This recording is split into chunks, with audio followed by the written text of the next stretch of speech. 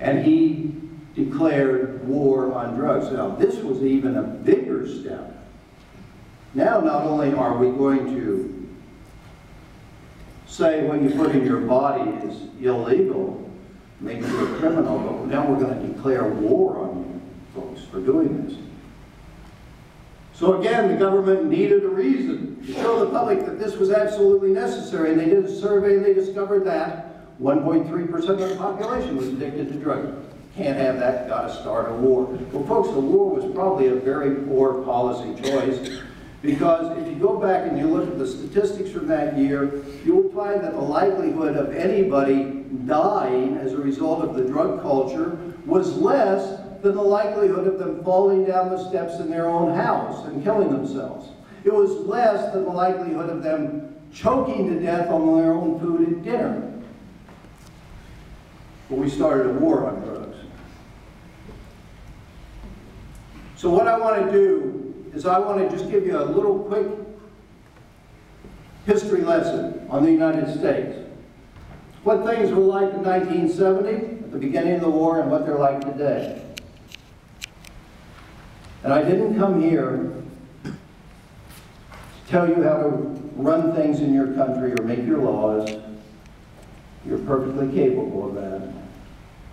I came here to ask, no, actually to beg you, please don't follow the United States down the road of prohibition, because it's a road to despair, a road to destruction, a road to disaster.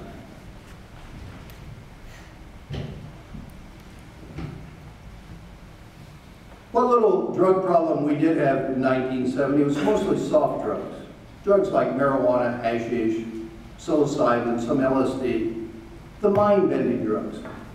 The hard drugs, such as heroin, cocaine, methamphetamine, were almost unheard of in the United States in 1970.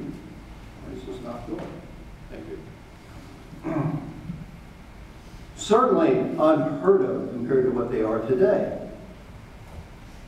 And to show you how unheard of they were, this is a chart that I downloaded from DEA's own website. That's the Drug Enforcement Administration, the people that are going to save us all from drugs around the world. This is a very interesting chart. It talks about heroin price and purity. Running off to the left is the price that it would cost one heroin user to get high one time on average in each of those years from 1980 to 1999. Running off to the left is the purity level of that street drug that was being sold to that individual. Now, as I told you, I started in 1970, so I can back this up 10 years. When I started buying heroin on the streets, we bought what were called tray bags, because they cost $3 a bag. And you can see from these prices, DEA has kindly adjusted their prices back each year, so they all are the equivalent of $1980, so that you can see what this is like without inflation getting in the way. Well, in 1970, a $3 bag of heroin at 1980 prices was actually worth $6. So it wasn't just that they bought a $6 bag, the equivalent of, they had to buy 2 bags at the same time to get high at once at the beginning of the war. Because there was so little hard drugs to go around, the street level heroin was coming in at 1.5% pure. It was called garbage drugs on the street. So you had to shoot 2 bags at the same time to get high once. So that's $12 to get high at the beginning of the war. But you can see, according to DEA, after 10 years of our fighting this war, the purity level had more than doubled. The price had already dipped to $3.90. And after 30 years of our putting our heart and soul into this, the price had plummeted to an equivalent of 80 cents in 1980 dollars. And the reason it was so relatively cheap to get high by 1999 was the purity level of street drugs was coming in at 38% pure. That's a problem 25 times greater than it was at the beginning of the war.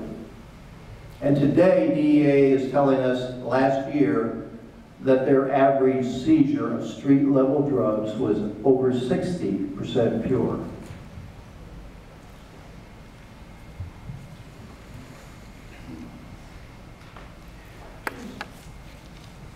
Let's talk about how many people use drugs in my country.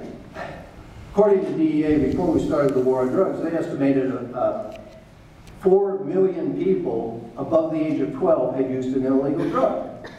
That was 2% of that population. Today, they're telling us there's 112 million people above the age of 12 in my country that's used an illegal drug. Folks, that's 46% of that population. We went from 2% users to 46% users under a war on drugs. Something's wrong here.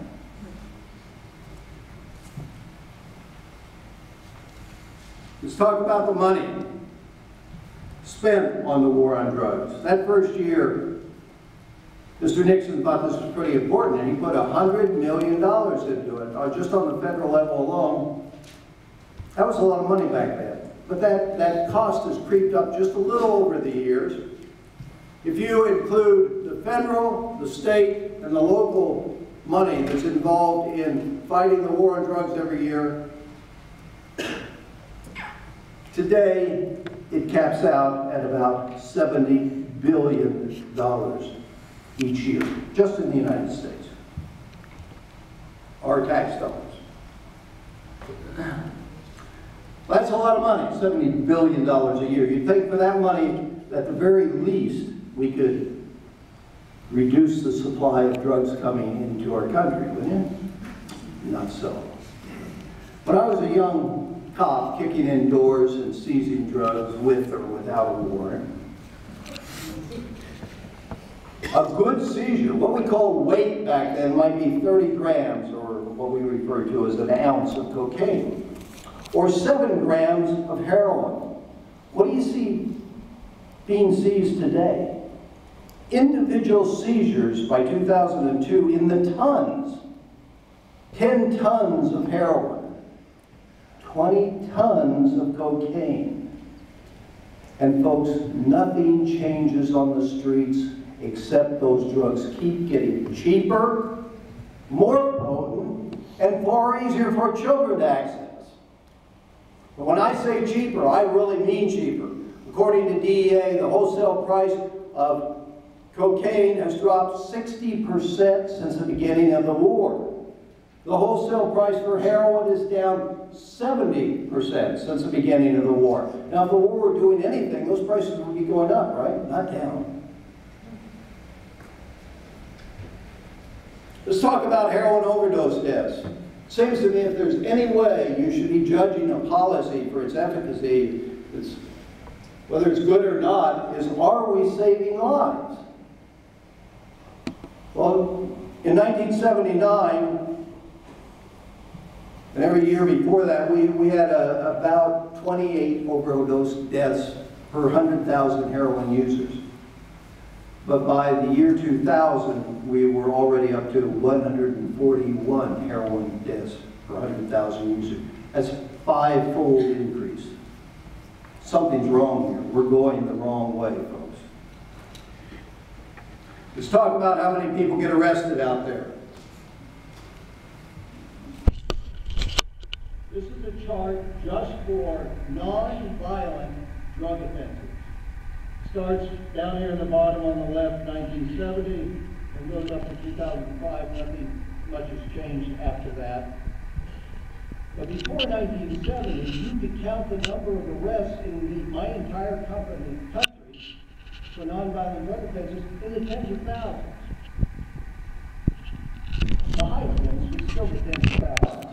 But then, in 1970, when we started the war on drugs, thanks to Mr. Nixon, we increased the number of police doing that because he passed these federal bills that would give us all sorts of money to hire extra police. In my organization, we increased our narcotics unit from 7 men to 76 people.